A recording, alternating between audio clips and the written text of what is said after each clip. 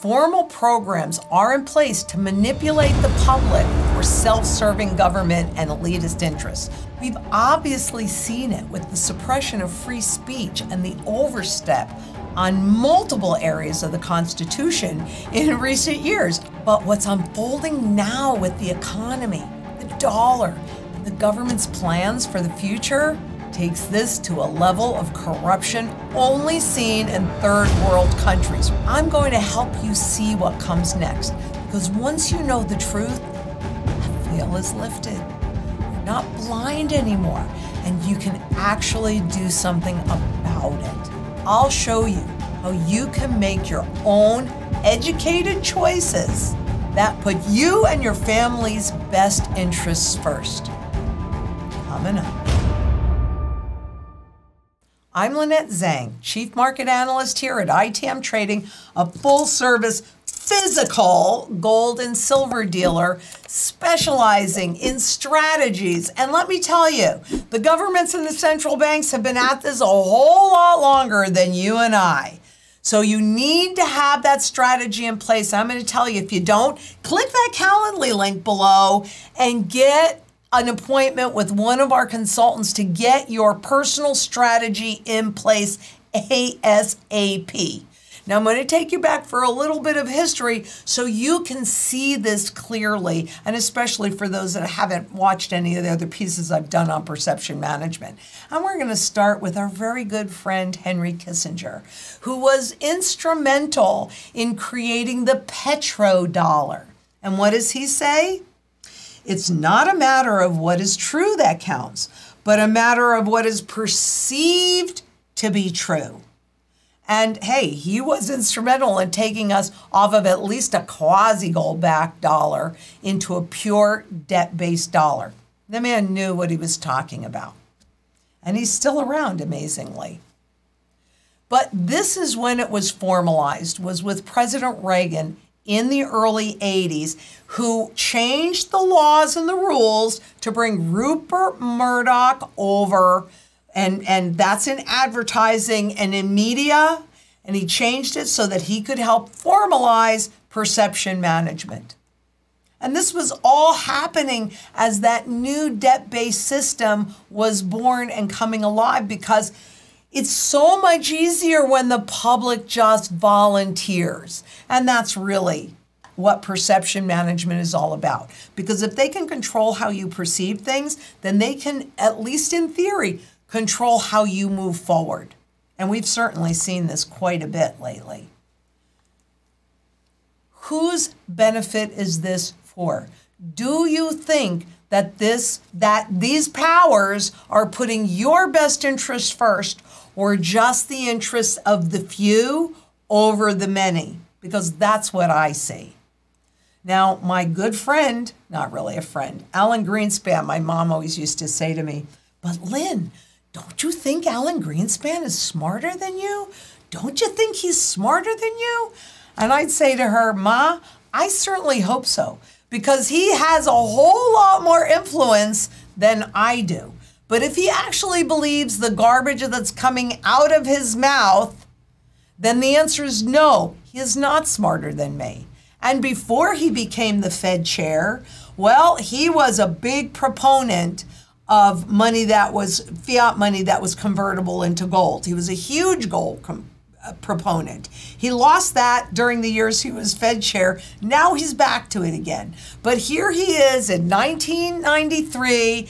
If we are dealing with psychology, then the thermometers one uses to measure it have an effect. What would happen if the Treasury sold a little gold in this market? There's an interesting question here, because if the gold price broke in that context, the thermometer would not just be a measuring tool, it would basically affect the underlying psychology. And so all of these times when I'm showing you the spot gold market, what they don't say, if you're listening to the talking heads, do they say the spot gold market? No, they say gold. They say gold. But there's gold and then there's gold. This is physical only market. And these have been going up, up, up. The spot gold market is absolutely manipulated to keep you away from this. Because once you're in this, they can't see it. They're blind to it, and they can't control it. But what are they buying? They're buying gold. So I love that. And this is actually a Fed chair admitting to manipulation. Now, mind you, we don't get any of these documents until years after they've been said. But there, my friends, is absolute proof of them manipulating gold. And there's more, but that's not what this is about today. Okay, back in 2004, the Pentagon weighs the use of deception in a broad arena. What? Would the Pentagon deceive anybody? Such missions could take the deceptive techniques endorsed for use on the battlefield to confuse an adversary and adopt them for covert propaganda campaigns. Do you really think that they would not use this knowledge to manipulate you and me? Because think again. The military has faced these tough issues before. Nearly 3 years ago, Defense Secretary Donald H. Rumsfeld, under intense criticism, closed the Pentagon's Office of Strategic Influence. I love how they name these things. Strategic Influence, also known as Perception Management, a short-lived operation to provide news items, possibly including false ones. No! Would they lie to us? No! To foreign journalists in an effort to influence overseas opinion. Do you think they do it here? Because I do. Now, critics say some of the proposals of that discredited office are quietly being resurrected. They are? Yeah, here we are in 2023 inside the Pentagon's new Perception Management Office to counter disinformation. Oh my goodness, out in the open. On March 1st, 2022, the Pentagon established a new office with similar goals to the one once deemed too controversial to remain open. Very little has been made public about the effort. Shocker! And I hope you realize I'm not really shocked. What I'm trying to show you here is that this is happening. And when you ignore it, well, it doesn't mean that you're not influenced by it. That's the whole point, is that influence. But wait until this is the piece that makes it so flippin' blatant. Now, you guys know that I put the links to everything on the blog posts, so you definitely want to read not just this article, but I want you to read about the underlying suit that's going on. I don't know what's going to come of it yet, but it's mind-blowing when you read this. It's mind-blowing. But social media rebuffs shows Biden overstepped on COVID misinformation. Really? Is that a possibility? This is not, and I want to make this quite clear. This is really not about whether you believe all of this stuff from COVID or you don't, or you're vaxxed or unvaxxed. This is not about any of that. It is about how they dish out the misinformation so they can choose what goes out there. And you have to really do your due diligence. Don't take anybody's word for anything. Don't take mine. That's why I give you the links. You disagree with me, rock and roll hoochie coo. I can't say anything about that. But following and believing blindly does not serve you well. It's that simple. The existence of an emergency doesn't cancel the freedom of speech. When the government makes swift decisions out of a sense of urgency, it is more likely to err, not less.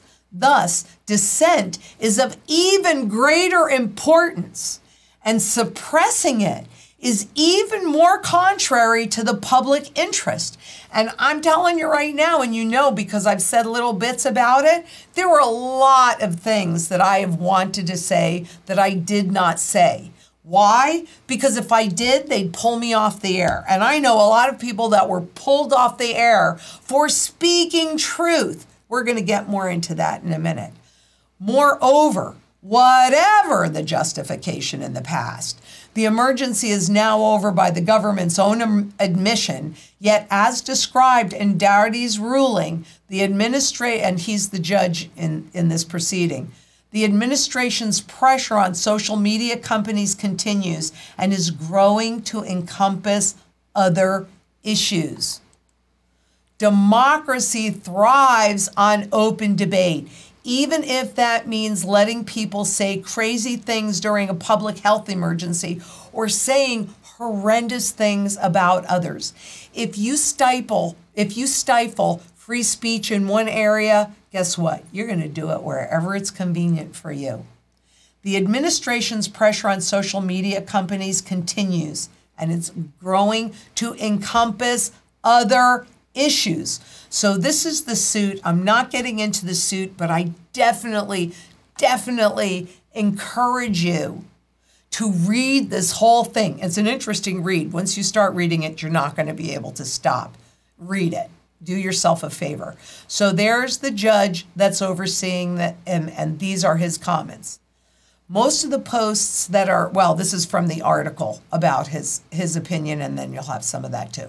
But most of the posts detailed in Dougherty's opinion did not violate platform policies. Nevertheless, the White House succeeded in getting the companies to downgrade, label, or remove them entirely. So, who do you have ruling us right now? We do know how strong all of those media platforms are, and they're getting more powerful. The overall picture is one in which the government seeks to establish an official position on an issue of public importance, and then, through pressure on social media companies, makes it difficult for those who disagree to find an audience. We all saw that happening, didn't we? So this isn't something that you can go, well, that didn't happen. We saw it in real time happening. I know people that it happened to, many. What makes this case different and even scary is the systematic nature of what the White House has been doing, from the micromanagement of which posts should come down to demanding regular reports on compliance. I mean, really, what do you think about that? Read this suit. Read it.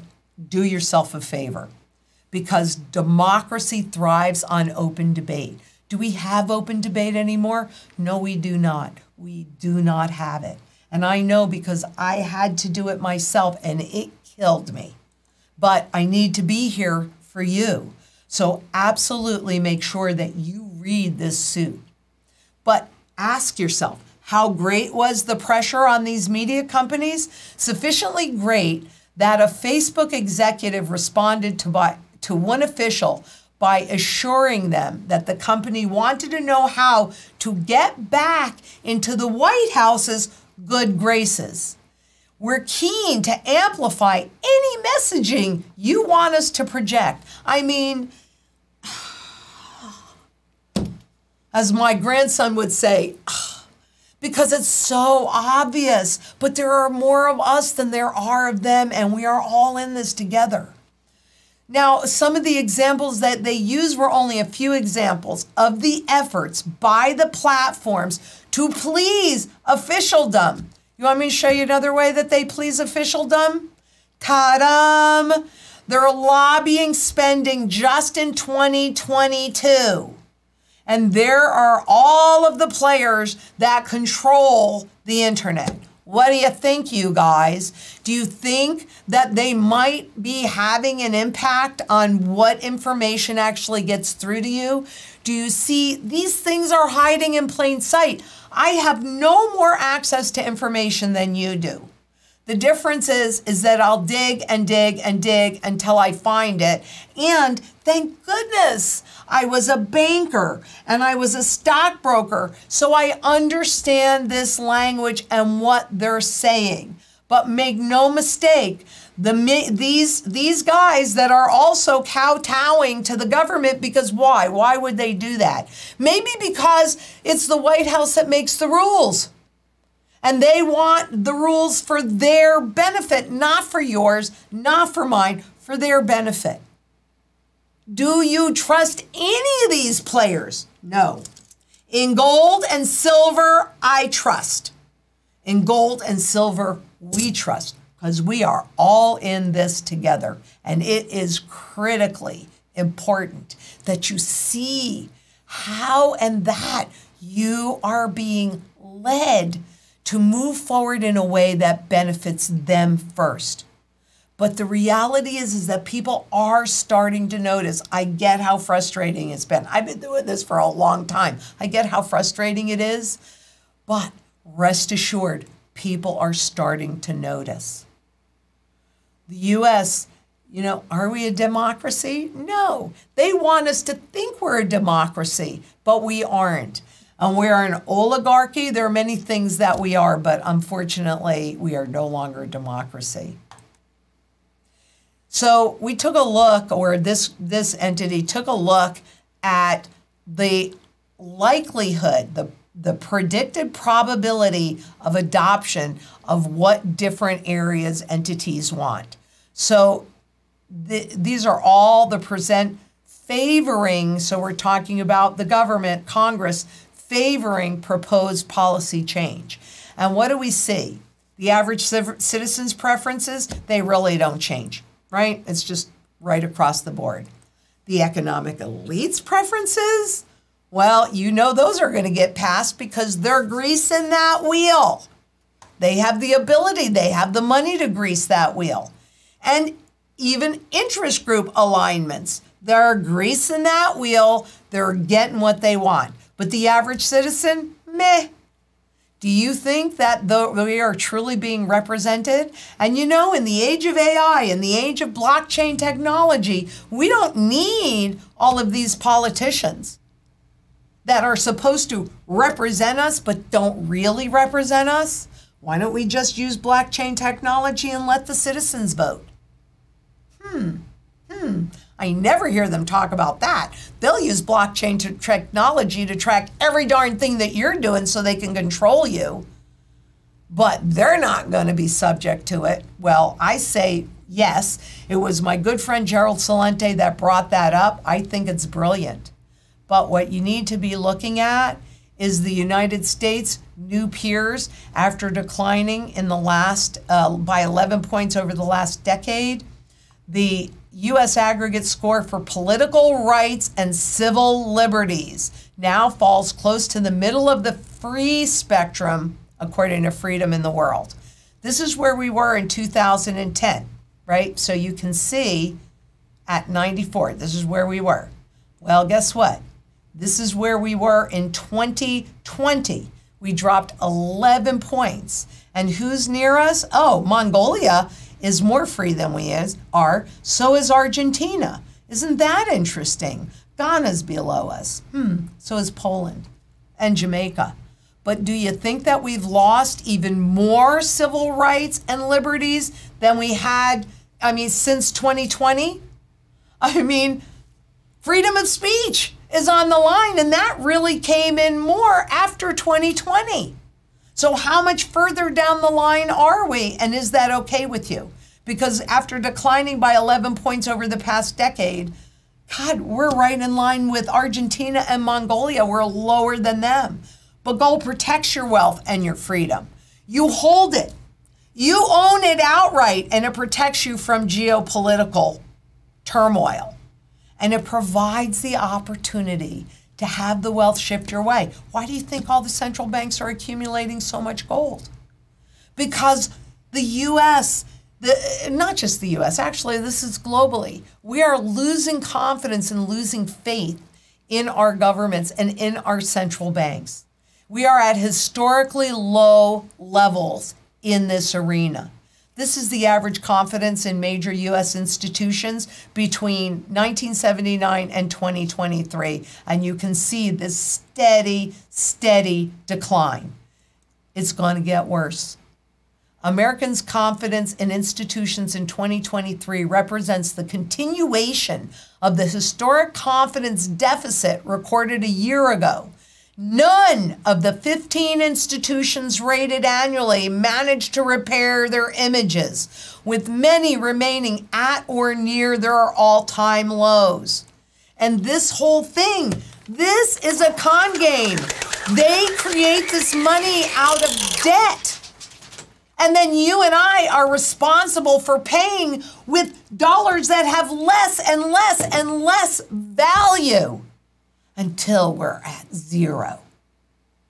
And we're not far from that now. Officially, we're at 3 cents. This con game is over when the public loses confidence in the system. And we are this close. Rapid inflation makes that happen more quickly, but make absolutely no mistake about it, we are close to the end. That's why you see global central banks accumulating gold like that. But I want you to make sure that you are paying attention to what's going on. So if you haven't already, you want to make sure to subscribe so that you can stay on top of this. And I really hope that you read that suit and realize how much the government and the central banks actually manipulate us for their benefit and for your detriment. And if you haven't done it yet, click that Calendly link below.